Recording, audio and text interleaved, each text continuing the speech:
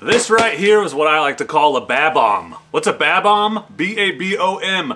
Big ass box of mods. And what's it for? The Transalp 750.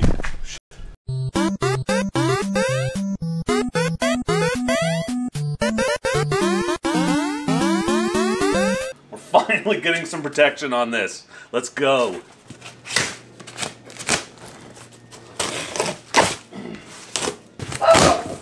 Chewy. Let's see what we got here. Pannier racks. Yes. These are handguards. Upper crash bars. Lower crash bars. Side stand foot.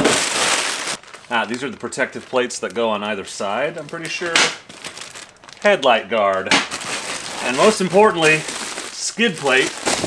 Well, I was going to start with the crash bars and the skid plate so I could jack the thing up and get the wheels off and put the new tires on, but apparently there's an adapter I need that I don't have, so we're going to start with pannier racks instead. So first step on the pannier rack install is to remove these two pins. What are they? Just kind of plug hole pluggers? Hole pluggers, that's a technical term. And then we are going to remove these two screws from the passenger footrest and put the racks on. Should be pretty straightforward. I don't like destroying these things. Pro tip, it unscrews.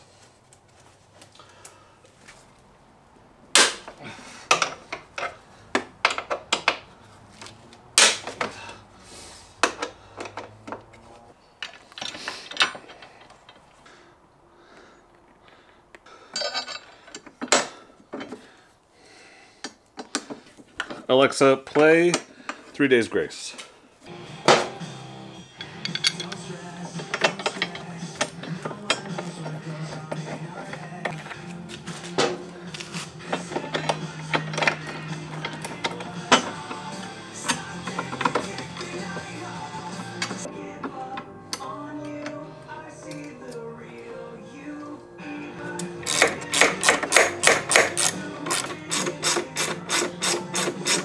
Moment of truth.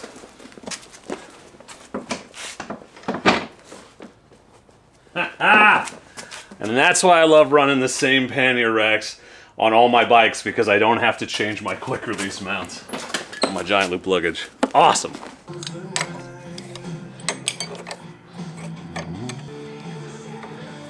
Headlight guard. Very careful with this well nut, because these things suck.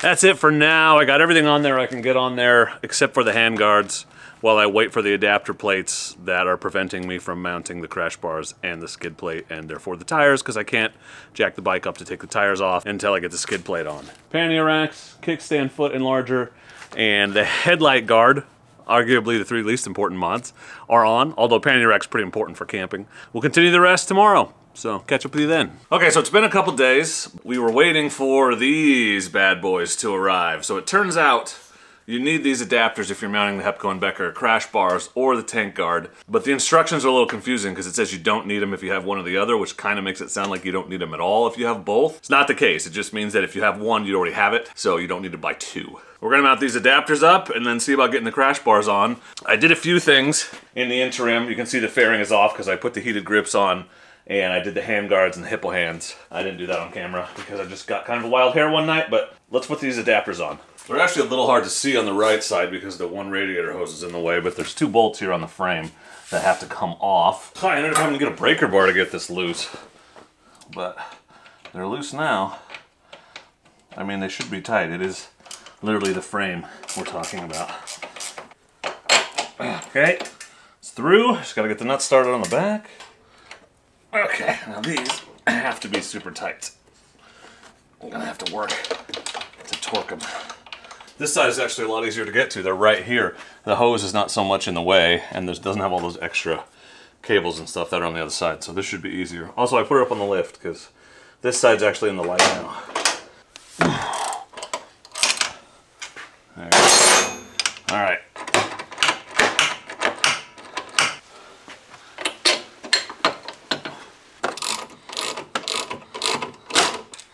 adapters mounted. Now, I think I'm just gonna leave the fairing off at least while I do the bottom crash bars. They actually go into the exact same holes. Can you see how the uppers go over the lowers? So we gotta do it all at once, so I gotta put the fairings back on. Thing is dirty.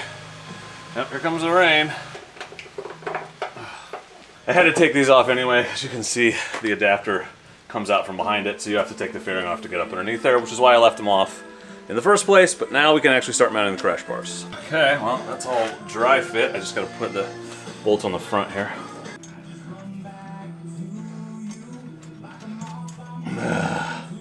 Come on, baby. Well, I've hit a pretty major snag and had to take everything back apart. Super fun. So these adapter plates are great, except the bolts that are supposed to go into them don't. So, I don't know. I thought maybe they were directional and I put them in the wrong way. Pulled one off, flipped it over, the bolts still won't go in. So I guess I'm gonna have to go buy a tap and die kit and try to tap this out and make it work. Because I don't know if it's just that the threads had pain in them. I kind of doubt it at this point, but it's just not going in. So, I don't know. The instructions are in German. I don't know what to do. So I'm done for today because I'm about to kick this bike off the stand. And no, I'm not a mechanic. This could very well be my fault, but don't know. Okay, fun so far.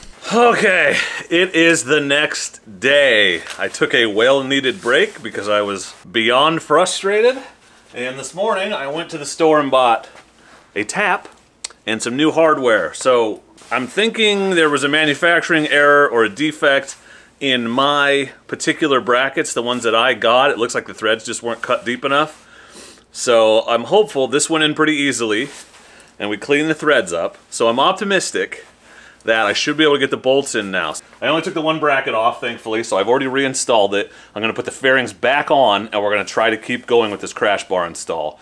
Fingers crossed. I feel like I would be remiss in not telling you about the issue that I had, but I'm not convinced it's something that is happening with every single set of these because people have been using them in Europe for a year, and I feel like if this was a common issue, they'd have fixed it by now. So I think I just got a bad one, and I'm hopeful that others will not have the same issue. It went right on very easily, you know, and if the threads had worked, it would have been fine. We'd have been done yesterday, but this is what happens when you work on stuff.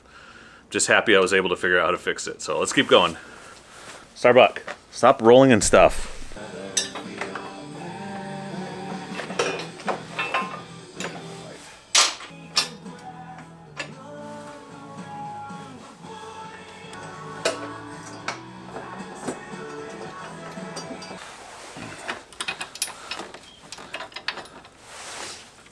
Oh, that's smooth. I got that cleaned up with that tap. Night and day. So different. It's 1,000 times better. Okay. Yeah, this is how it's supposed to work. Okay. Sweet. And all I have to do is go around and tighten everything up. I'm gonna finally put that damn skid plate on.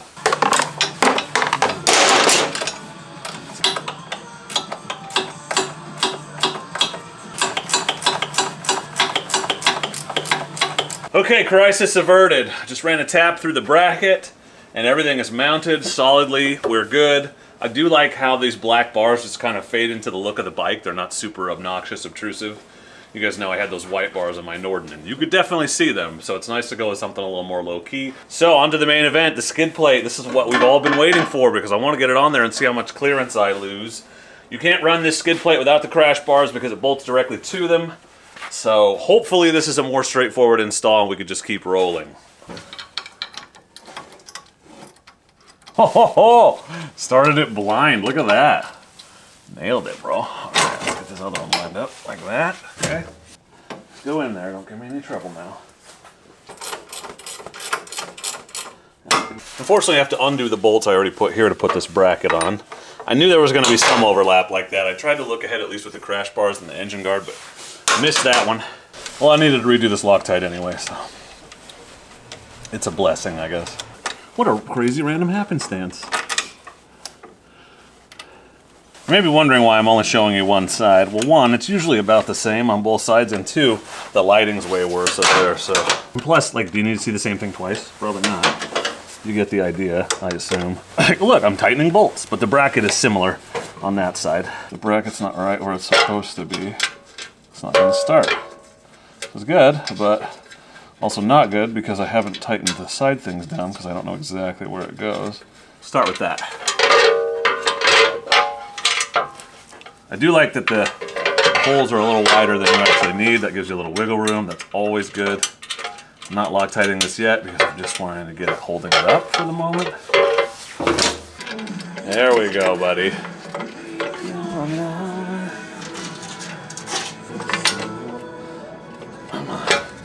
Come on, baby. Where are we going with this exactly? So I added zip ties to hold it up while I was lining everything up. It worked great. So 10 of 10, do recommend zip ties. Also, if I could not take this out, that would be great. Rather not restart it if I can avoid it. But now that everything's started, I'm going to tighten stuff up. Let's start with the most difficult bolts and work my way to the easiest. Now, I only have to change the oil on this thing once a year or so, so I can Loctite these and feel good about it. Haven't tightened down the bracket yet because I want it to be able to flex and move as I'm doing this. Funny part about using zip ties to secure this is there's actually a couple of basically industrial zip ties that help hold it on. That's the last part that goes on. Huh, I probably should have put that on before I tightened everything down. But it didn't say to. Pretty tight though. I'm gonna need some pliers to get this started. I kind of hate this. Okay, well, I got it started. It's a pair of ice grips. Now I just need to tighten it and we're good. It'll make a lot more sense for this to be the other way. Yeah, I think it goes the other way. I think this lied to me. The picture is very deceiving. Okay, cut all that out, stupid. But look at this picture. That looks like it's coming in from the inside. But no, it's coming in from the outside, because this looks very wrong. These are the mistakes you make when you're an idiot. Not a mechanic. Said it 1,000 times. Don't even know why you're watching this. I guess it's like watching Dork try to play golf, you know? Yeah, this makes a lot more sense. Also a lot easier to start this way. But that's way less ugly and matches everything else. Makes a lot more sense. It's also easier to tighten. Very popular question on my video about ground clearance was, yeah, but how much ground clearance do you lose with the skid plate? Well, it looks like it's pretty close to the bottom of that exhaust. And remember we had about 8 inches to the lowest point. It's supposed to be 8.3, but whatever. So right here to the edge of the skid plate, 7.5 inches. Yeah, 7.5. Under here it's about 7.5. Bike is leaned slightly to the right. Looks like 7.5 inches. It is literally just like 2 millimeters below the bottom of the exhaust here. So yes, you're losing some ground clearance, but I've been told that 7.5 inches is more than impressive. So whatever. So it's not like the biggest ground clearance ever, but I would rather have less ground clearance and have this skid plate knowing that I'm just gonna bang across this piece of steel than have no skid plate and every time I hear a noise be super puckered, so. Yeah, I'm so in love with this lift, I'm now doing stupid things like trying to change the rear tire while the bike is still up here. Let's see if this even works. At least I have to get the tire off if I put this lift in the right place. It's a 27 millimeter. On the back. I should have cracked this before I jacked it up, but I think we're okay. I think we're okay. They're always super crazy tight from the factory, which I don't like because I have to be able to get this off on the side of the trail. So that's like 80 foot-pounds or something usually. I don't usually go back up to that. Just be careful when you do this. It's really easy to come off and hurt yourself. It's at least single-sided, so there's only one side to loosen. Here we go. This should be good. Yep. And I like to just set everything in the order it came off right here next to it. So that no confusion when it comes time to put it back on. Matic don't usually come greased. Nope. I don't want it corroding. Yeah. That height's pretty perfect. Spacer. Just like to put that back on the axle so I can find it. Should be one on the other side. Well, that was shockingly easy. Now comes the hard part.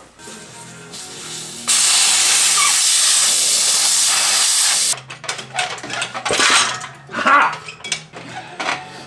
Okay. Oh, hey! I'll take it. Slide it around if we need to. Once the tube is in. Okay.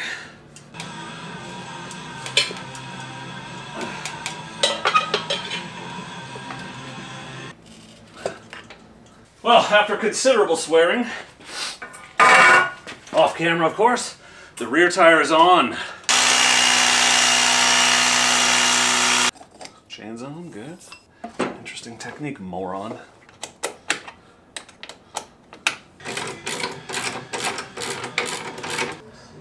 This one's greased. That's good. That's good. Real good.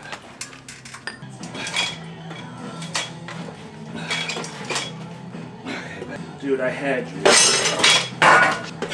Actually, I put both sides on there. I mean, pretty easy to tell which is which.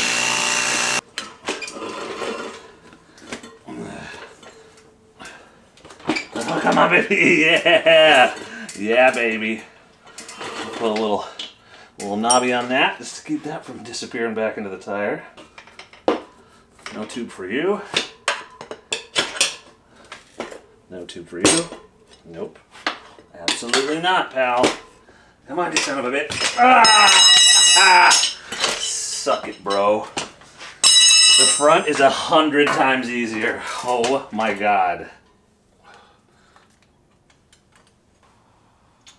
Still heavier.